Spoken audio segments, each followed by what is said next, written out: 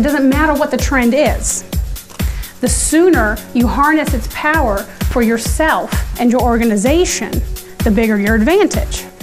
Because that advantage is a strategic advantage that will guide your organization for years.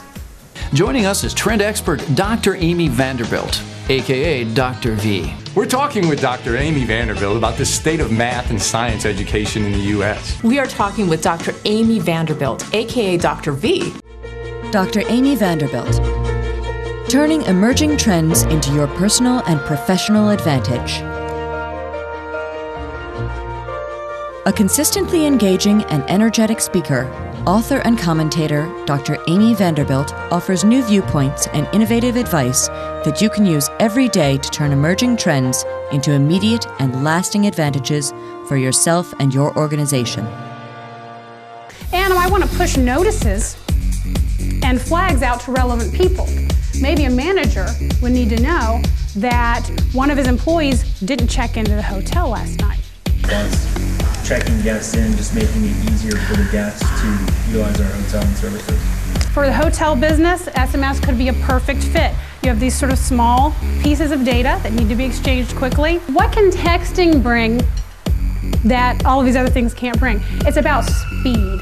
It's about timeliness. Just a tiny bit of information that I need when I need it, when I'm in a spot where I can do something about it.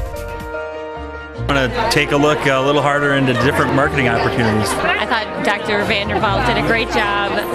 She's very articulate and really has a pulse on the trends of today. All about great technologies. It's wonderful. I learned about the social networking being a benefit and really how to use that. Social media started as a way for friends to post photos of friends and keep friends up on what's going on. But the business world is taking it over in a big way, mostly for marketing, but you're about to see a shift in that.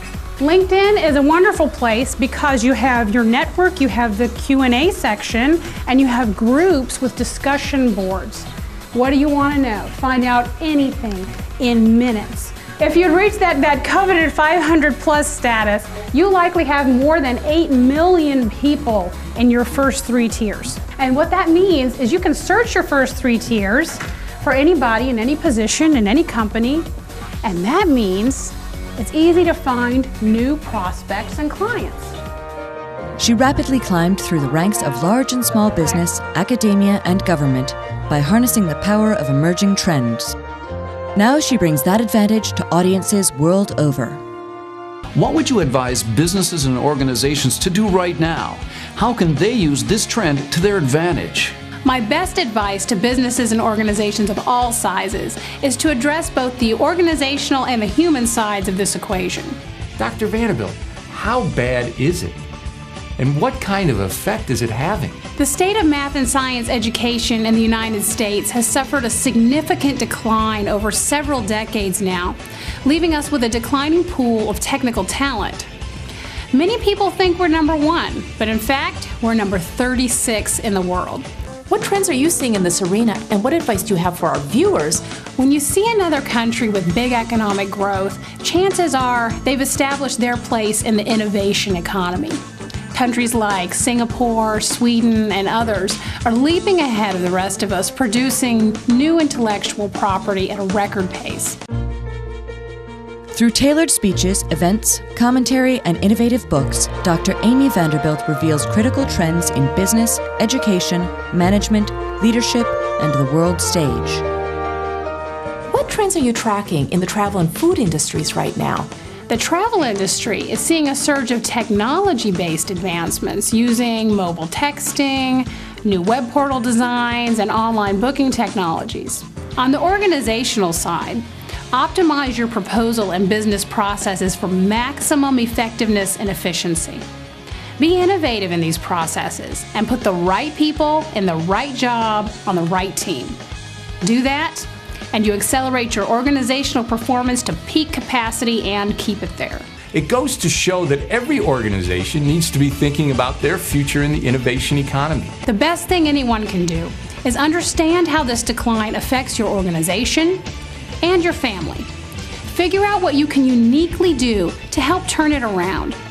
It doesn't take a lot of effort, but it will quite literally determine the global standing of your company and country in the decades to come. Her clients include companies and organizations of all sizes throughout the world, all of whom use her unique methods and insights to produce immediate and lasting results. The most valuable thing that I learned was the fact that, you know what, you can't continue to do things the same way. Just a great speaker. Pieced together everything we kind of know is out there, she put together in one presentation. Made a lot of notes, a lot of good ideas. She's got some really good humor that she throws in there. She's very engaging, very interactive. She's just got good energy. I'm positive after listening to her speak.